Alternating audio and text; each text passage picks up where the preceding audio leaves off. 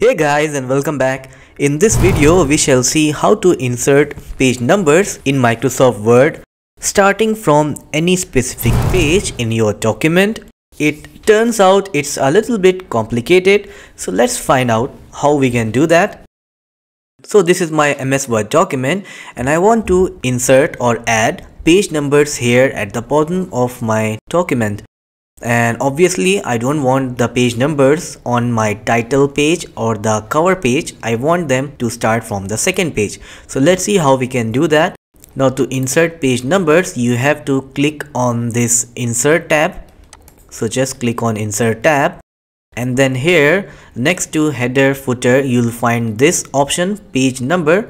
So just click on it.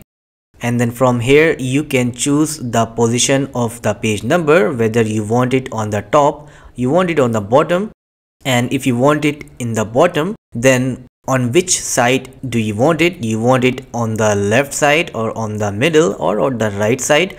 I want it to be on the middle, so I'll just click here.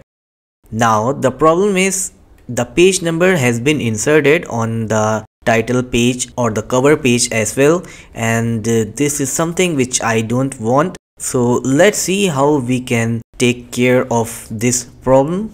Now to do that, you have to click on this header and footer tab, and then you have to click here on this different first page.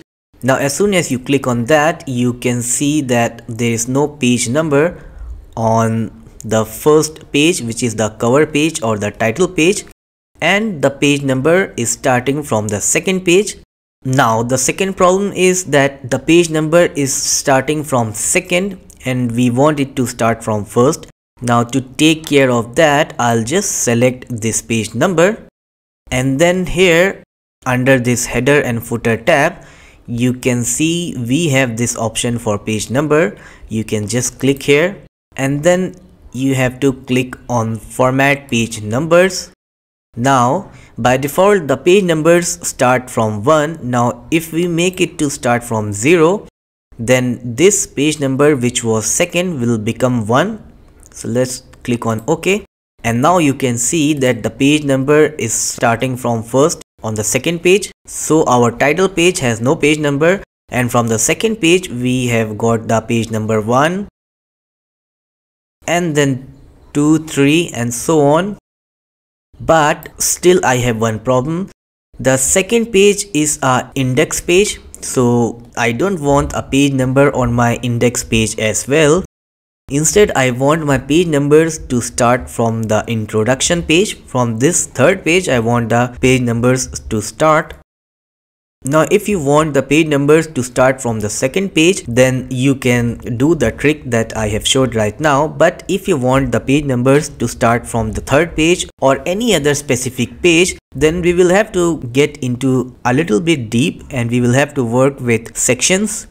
So anyways, let's change this setting back to the default one. So I'll just make the format of page number to 1, make it OK. And also we hit the page number for the title page, so I'll just make it visible again. And also let's remove the page number. Alright, and then I'll just close this header and footer. So now you can see that we have no page number. It's as good as it was at the beginning. So the trick that I have showed you is going to work only when the page number is going to start from the second page. So now let's see how we can use the section breaks to start the numbering from a specific page in the document. So to do that, let's first of all show all the formattings of this document. So I'll just click here. Now you can see all the formattings that we have on this page. And what we want to do is we want to separate these two pages into a different section and then the rest of the pages into another section, so that we can start the numbering from this section. And then we can ignore the page numbering for these two pages in the first section. So let's see how we can add the section first of all. So I'll just click here at the bottom or at the last line of my index page, and then you have to click here on layout. Now when you click on this layout, you can see this option breaks. You just click on that. Now if you click here on this page, then you are going to add one page break, which means after this line, any text that you have below it will be pushed to the new page. But anyways, we don't have any text on this page right now, and we don't want a page break. We want a section break, which is this one. We want a section break with a new page. So I'll just click here, and now you can see we have a section break, as well as the text has been pushed to the next page. So it's a next page section break. And this is a blank line, so I'll just get rid of this blank line from here. So now you can see we have successfully broken up our document into two sections. This is the first section where we have two pages, that is the title page and the index page. In the second section, we have all the text or all the context of the document. Now the main advantage of doing this is that we can go ahead and modify the footer or the header or the page numbers of these two sections individually. So which means if you make any change to one section, it will not be the same for the first section. Now we are going to add page numbers to section 2. We will not add the page number to section 1. And we are going to start the page numbering from the section 2 and from the third page. So what we have to do here is you can just double click here where the place of the footer is, and it will open up the footer mode. Or you can directly click here on the insert tab, and then you can click here on page number. Then you can choose the page number formatting according to your like. So as you can see, I have clicked on the page number and the page numbers have been inserted. But wait a minute, there's one problem. The page numbers have been inserted to the first section as well. You can see this is 1, this is 2. This is not something I wanted, but the page numbers have been inserted. Now this is because of the reason we have this same as previous option selected. So which means even if I try to write something here, let's say I write page here. So this will be written in the first section as well, as you can see it from here. So whatever I do in the section 2, this is the section 2 as you can read it from here. And this was the section 1. So whatever I do with the section 2, it's going to be same for the section 1. It is because of the reason because this option is selected, which is same as previous. So let me first get rid of this text that I have written. Alright. Now we have to get rid of this option, same as previous. Now to get rid of this, you have to click on the header and footer tab. That under this you can see we have previous, next, and then link to previous. So now you have to click on this link to previous to toggle it off.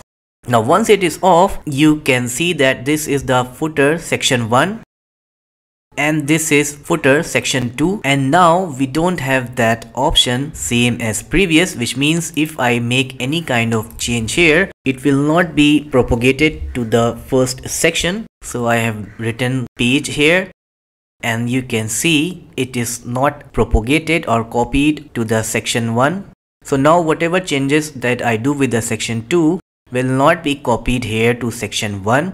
So which is exactly what I wanted. Let me get rid of this text. Alright.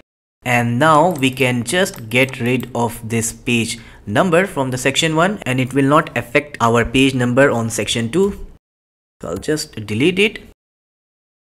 And you can see that in the section 2, the page numbers are there without any effect on them. And also let me hide the formattings.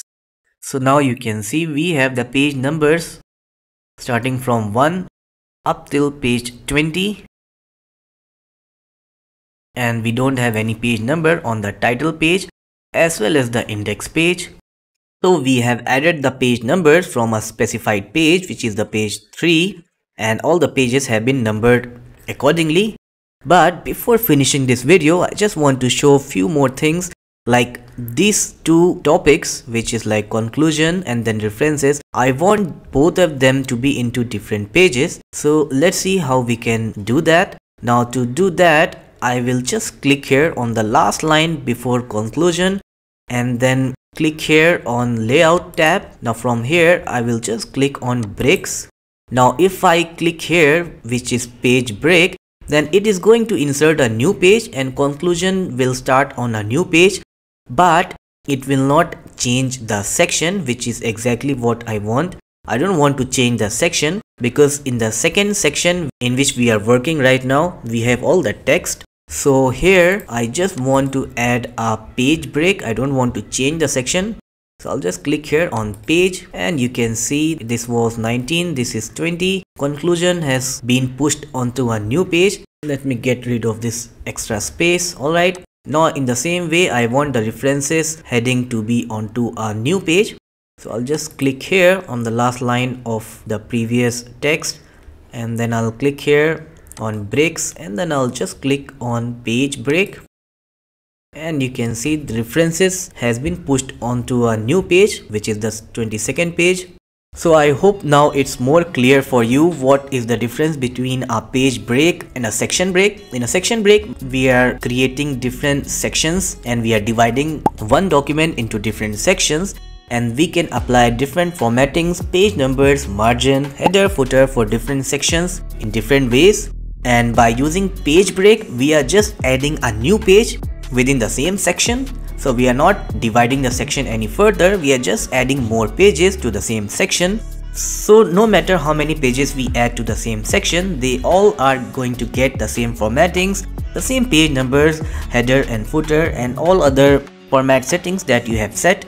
So anyways, let's not make this video too long, and I hope I was able to explain you how to insert a page number in Microsoft Word from a specific page using two different ways. If you like the video, don't forget to give a thumbs up and subscribe to the channel for more videos like this.